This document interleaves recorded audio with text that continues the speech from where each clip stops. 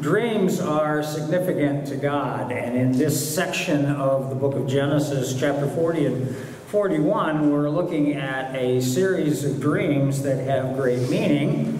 In fact, they're part of what helped to deliver the nation of Israel so that we could have Jesus Christ, the Messiah, down through the lineage.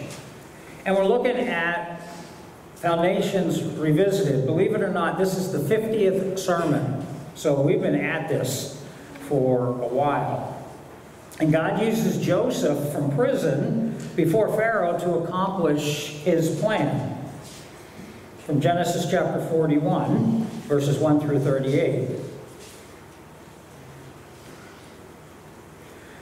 Pharaoh had a dream, actually two dreams, 2 years later. Remember what happened? The cupbearer was in prison and he had a dream, and Joseph was there and interpreted that dream, and also the baker was in prison. It went well for the cupbearer. You can go back and look at previous messages or read Genesis chapter 40.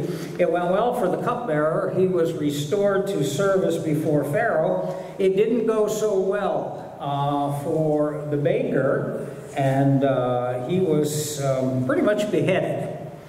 We come to chapter 41, and it says, when 2 full years had passed, that is after the cupbearer and the baker's dreams, Pharaoh had a dream. And here's the dream. He was standing by the Nile, when out of the river there came up 7 cows, sleek and fat. Now, you and I don't usually think about sleek as being a kind of bountiful word, but that's what it means here. These were very well nourished cows, and they grazed among the reeds. After them, 7 other cows. I love the way the scripture puts it. They were ugly and gaunt. They were skinny, little malnourished cows. And they came up out of the Nile, there in Egypt, the river, and stood beside those on the riverbank. And the cows that were ugly and gaunt ate up the 7 sleek, fat cows. Then Pharaoh woke up. That was his first dream.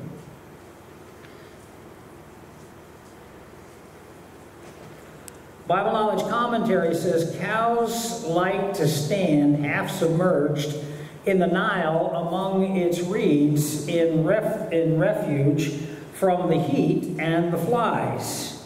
Then they come up out of the water for pasture. Now, we should know that.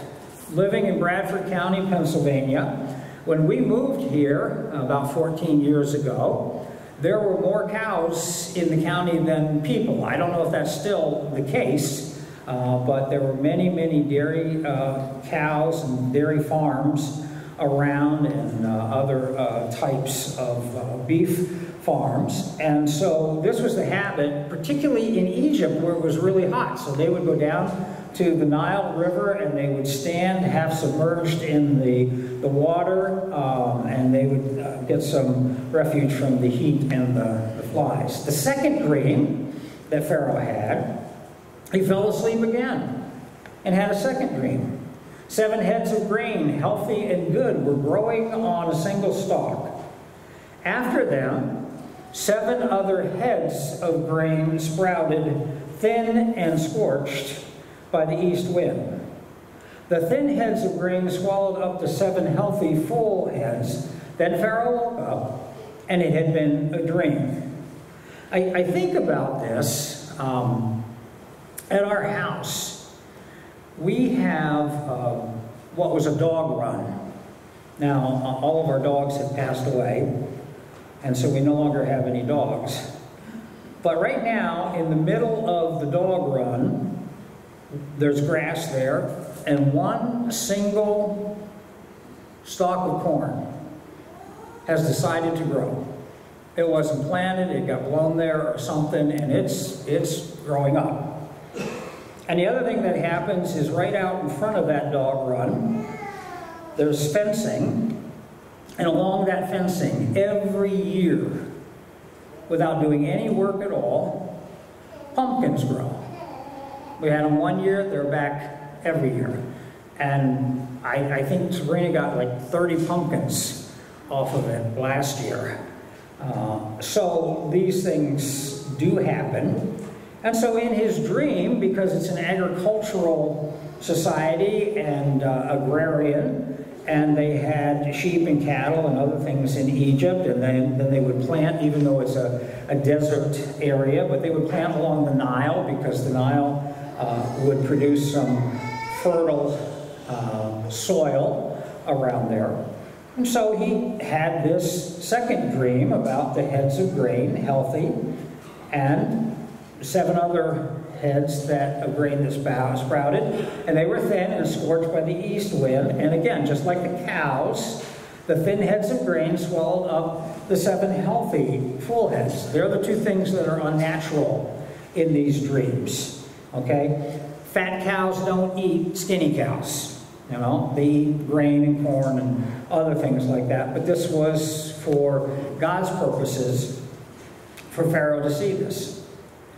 And there were many magicians and wise men in Egypt, but they couldn't interpret Pharaoh's dream. He had all kinds of sorcerers and magic and wise men surrounding him, giving him wisdom. They were steeped in astrology and other things. And the scripture in verse 8 says, in the morning his mind was troubled. This bothered Pharaoh. This must have been quite a dream, because you and I have dreams, and we wake up and we go on with our day. Oftentimes we don't think anything of it. But God intended that this one would trouble Pharaoh. So he sent for all the magicians and wise men of Egypt. And Pharaoh told them his dream. But no one could interpret them for him. The magicians, Bible Knowledge Commentary, belong to a guild expert in handling the ritual books of magic and priestcraft. This was a whole cult issue. However, they could not interpret Pharaoh's dreams. A later guild of wise men in Babylon also would be unable to interpret a king's dreams. Before we go on, who was the one who interpreted them over the Babylonian magicians? It's there on your screen. It was Daniel. And God would use another Hebrew slave. Remember, Daniel and Ezekiel were taken into captivity in 686 BC to Babylon under Nebuchadnezzar. And basically, he was a prisoner of the state of Babylon there at the time, or the city of Babylon. And God used Daniel to show that no matter how powerful a nation might be, it is still not beyond God's sovereign control. And we need to remind ourselves of that. Politicians need to remind themselves of that. We're not in control. I love what Jerry often says in his prayer requests. We're not in charge here, right? God's in charge. And you and I know it because we're people of faith. And sometimes we fight against that. Sometimes we live our lives like we're in charge. But in general, because you know Jesus Christ is your Savior, you kind of back away and you say, God, not my will, but your will. But nations need to do that. The Roman nation needed to do that. The Caesars needed to do that. The Babylonians needed to do that. Every country in the world needs to bow, their leadership needs to bow to the sovereign God and control. And where you have problems are those atheistic countries, those who feel like Caesar that they are God and that they don't need any God. But what's also trouble is our nation. Because, you know, we'll put on the dollar bill, in God we trust. I happened to be going through Towanda, and I saw, very interestingly, and I'm surprised no one has objected to it yet, on the sheriff's car, it says, in God we trust. Why hasn't someone complained about having that removed? Because it's a public tax dollar religious symbol. Now, I hope nobody does. If you're looking at this broadcast, don't even consider it. But the reality is, oftentimes in our nation, we put those slogans up, but They're not really characteristic of us. You talk to a politician, and they'll say, God bless you, and maybe God be in control and stuff like that. But unless they're really Christian, they're running the show themselves. And that's a problem, because whenever mankind runs the show, what happens? We steer the wrong way. You know, power corrupts, and absolute power corrupts absolutely. There's a sense in which people who become career politicians or leaders or Caesars or whatever, it goes to their head and they think that they're in charge and God's not sovereignly in control. But the proof of it is that these leaders could not interpret their own dreams. They could not steer the ship of their countries. Pharaoh couldn't do it. Nebuchadnezzar couldn't do it in Daniel's day. And God uses a slave like Joseph or a slave like Daniel, someone in captivity, to be able to do his will and reaffirm that he is sovereign. Now, after 2 years, about the time of Pharaoh's dream, the cupbearer remembers Joseph. Remember in chapter 40, Joseph said, "Remember me," right? When you're set free, because this is what your dream means, you're going to be set free. Remember me to Pharaoh so that I can get out of this prison. Because what's Joseph still doing? Everything in Joseph's life is on hold because he's in prison unjustly. Verse 9, then the chief cupbearer said to Pharaoh, "Today I am reminded of my shortcomings," 2 years worth. Oh, by the way, 2 years ago, I met a guy who could interpret dreams. He told me to remember him before Pharaoh. It's just dawning on me now in these 2 years. What do you think that cupbearer was doing? He was all caught up in the fact that he was restored. Pharaoh was once angry with his servants, and he imprisoned me and the chief baker. He's going back to a little bit of history, in the house of the captain of the guard. And each of us had a dream the same night, and each dream had a meaning of its own. So the cupbearer is saying, "Yes, I know someone that can do this." Now, verse 12, a young Hebrew was there with us, a servant of the captain of the guard. And we told him our dreams. And he interpreted them for us, giving each man the interpretation of his dream. Do you remember what Joseph said back in chapter 40? What he said to the cupbearer, what he said to the baker is, "I can't interpret dreams.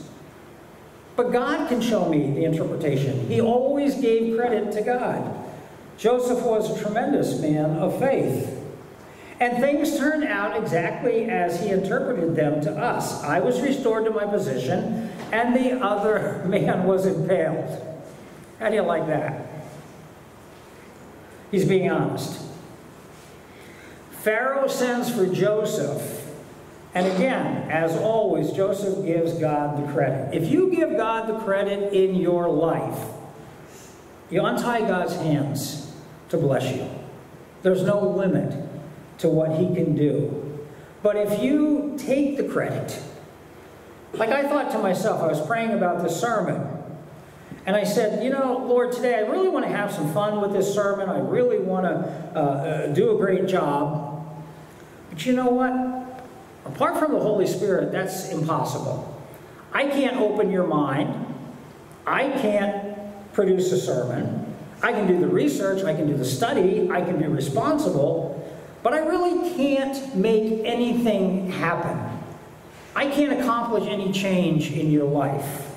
And that's why people in churches come week after week after week for 30, 40 years, or they drift away, and they say to themselves, you know, nothing's changed. What's different?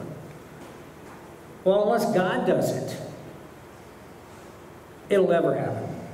Unless God increases your faith, unless God sets your mind about him, unless God takes over our leadership, our governments, those enemies around the world where there are dictators, and because Satan is so much at work, that may not happen. God allows that to not happen in our world and in our cultures. And that's the reason our world is so messed up. Not only the fact that we're fallen, not only the fact that we're broken, but just the fact that God lets willful people do willful things. And he lets dictators and tyrants rule. And when you get to heaven, you can ask God why he allows that. But you know what? This is not heaven on earth. It never will be. That's why God has us look to eternity. That's why God has us look to heaven. Because as the old hymn goes, this world is not my home. I'm just passing through. And that's what you and I are doing. We're pilgrims passing through, wayfarers, strangers on this earth, passing through, trying to have, by the Spirit of God, an influence for the Lord Jesus Christ, since we belong to him. So Pharaoh sends for Joseph, verse 14. So Pharaoh sent for Joseph, and he was quickly brought from the dungeon. And when he had shaved and changed his clothes, which was a common custom, if you're going to appear before the king, if you're going to appear before Pharaoh, when he did that, he came before Pharaoh. And Pharaoh said to Joseph, I had a dream, and no one can interpret it, but I have heard it said of you that when you hear a dream, you can interpret it. Now, I don't know how long the pause was after this statement, but Joseph said, I cannot do it. If the pause was too long, he would have lost his head. Do you understand where I'm going? He said, I can't do it. Well, it would be either back to prison or execution. Now, I'm hoping that pause wasn't real long or that Pharaoh was a little patient. But Joseph replied to Pharaoh, but God will give Pharaoh the answer he desires.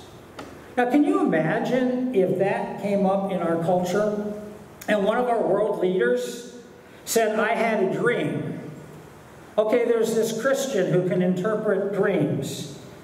And that person appears before this world leader and says, I can't do it, but God will give an answer. Now, in our culture, more than likely, what that Christian might say is, oh, I can do it, and leave God completely out of the picture. Do you know why? Because it's not politically correct to go before world leaders, officials in government, or our culture, and say, you know what? God will give me an answer. God can answer. But God will give Pharaoh the answer he desires. Pharaoh retells his dream to Joseph. And here it is again. Pharaoh said to Joseph, in my dream I was standing on the bank of the Nile. We covered this.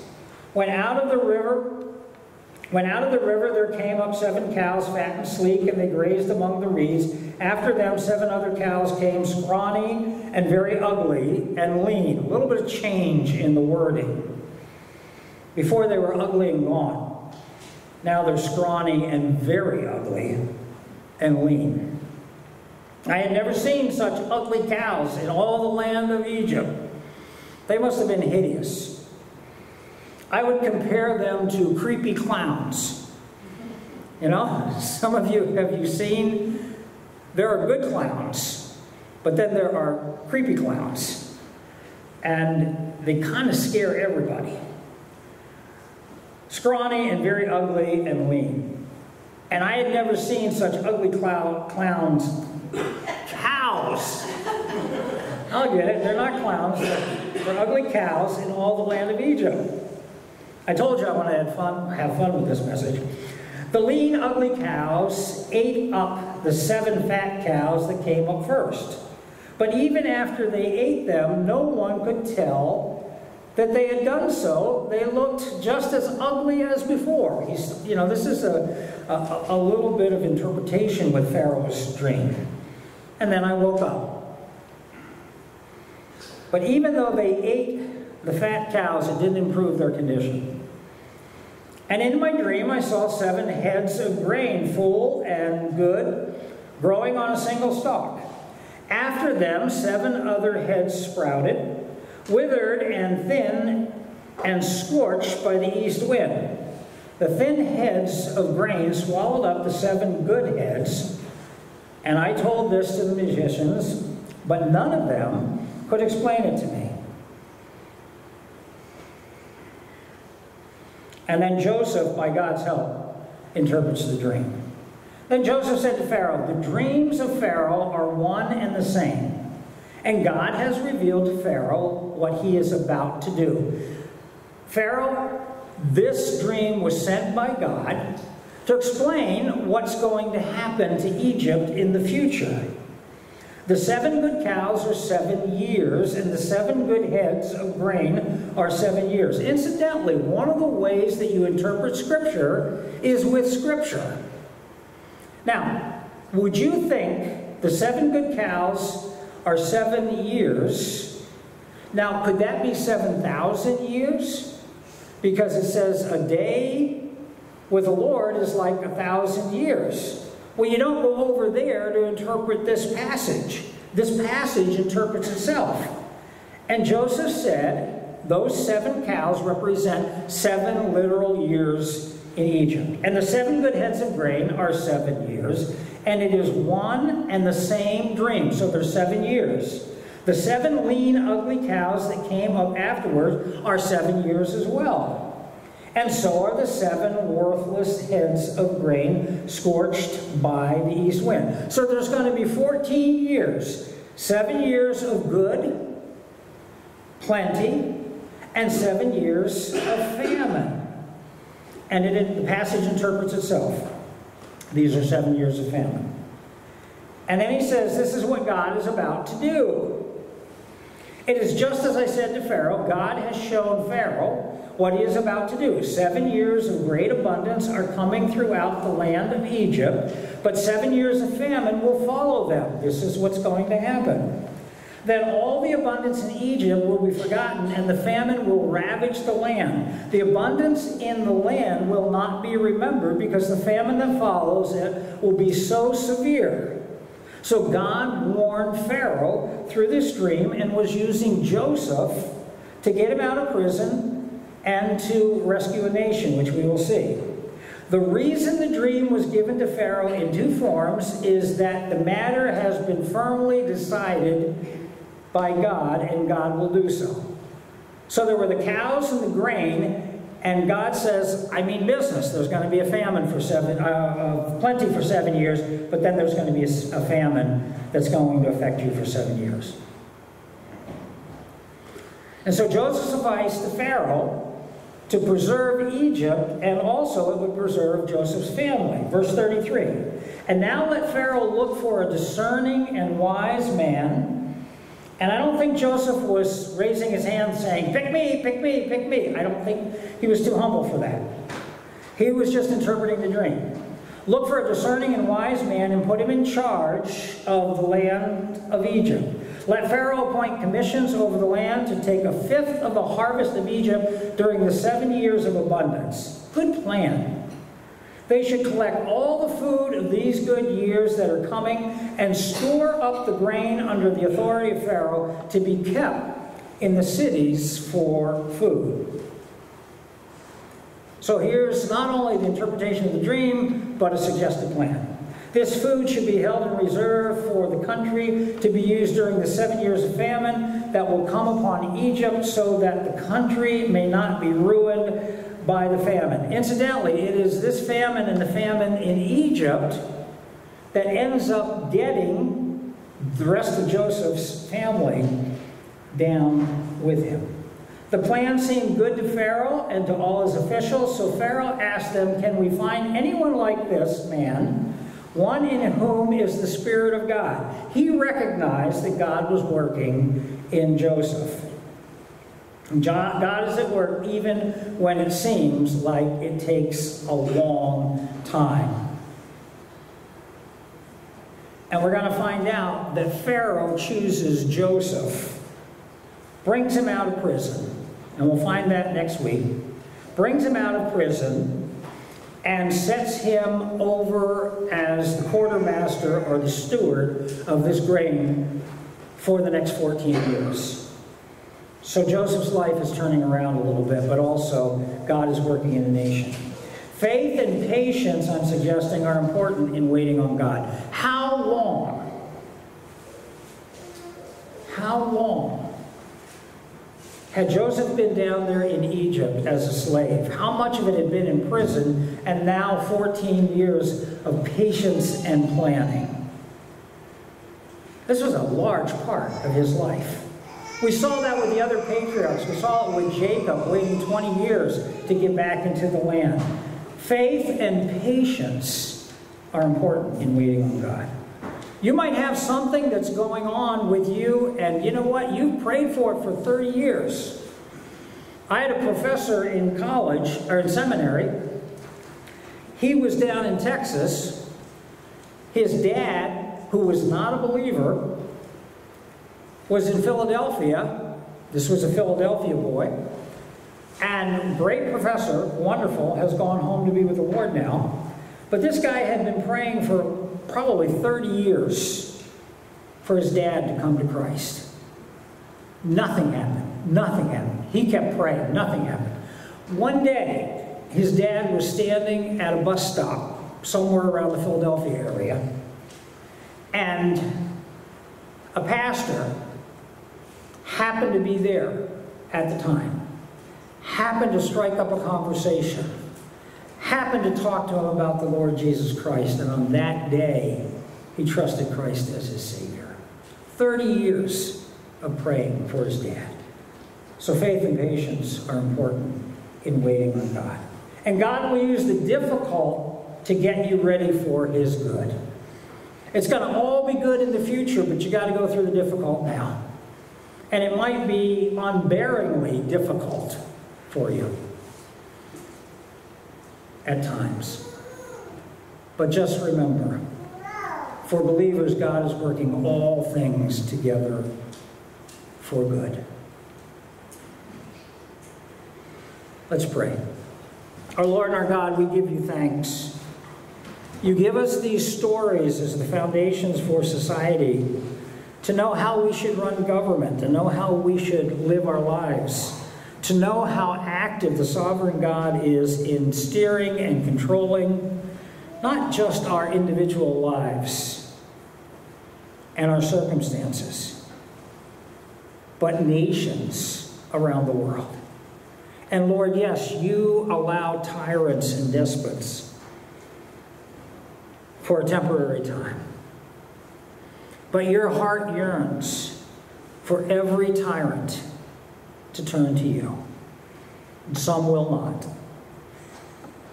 But even beyond that, your heart yearns for Christians, average people, and leaders in our country to turn to you and let you lead. And the Bible is full of all the principles we need. I know we rebel against that in our nation.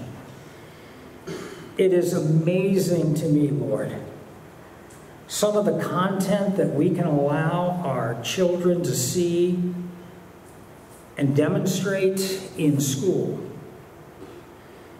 And yet, they would be barred from reading the Bible. They would be barred from a teacher sharing a verse or a prayer. That's amazing to me. And then we wonder why our education system, why our society is crumbling, because we've abandoned your principles. Help us who are of faith to continue that faith and that patience that we need. In Jesus' name, amen.